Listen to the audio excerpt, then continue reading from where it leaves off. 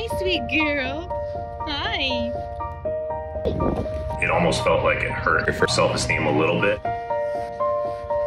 It is super common for dogs without disabilities to take longer to warm up to dogs with disabilities like Rachel.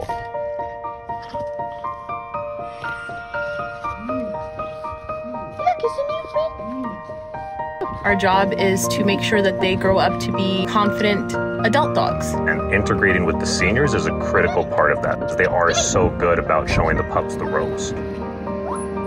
What's wrong, sweet girl? What's wrong?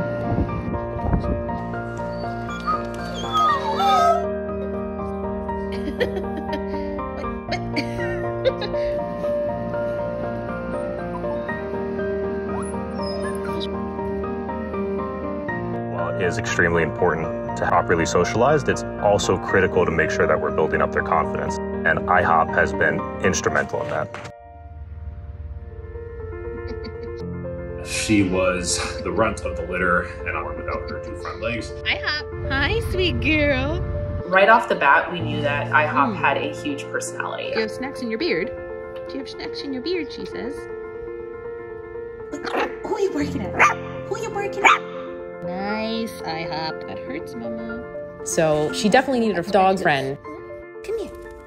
She was still trying to figure out how to get around on two legs. So it was a little hard for her to find a friend. It was kind of the first moment where IHOP realized she was a little different. IHOP. IHOP. Go.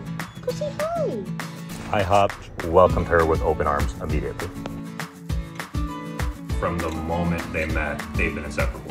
It was almost like IHOP hugged her, Are you trying to play IHOP? and it was like they were long lost friends. She knew that they were both kind of in the Different, same boat. but super special. Yeah. You guys are silly. You know this? You guys are silly. Come on, you got it. Yes, good girl. Our job as a rescue is to make sure every single dog we take in is extremely well-rounded. If we only allow the special needs dogs to play with IHOP, it's a disservice when they go into a home. Let's go. You got it. Come on. Come on, you got it. Yes, good girl. Look, it's a new friend. She's nice. She's a good girl. Yeah.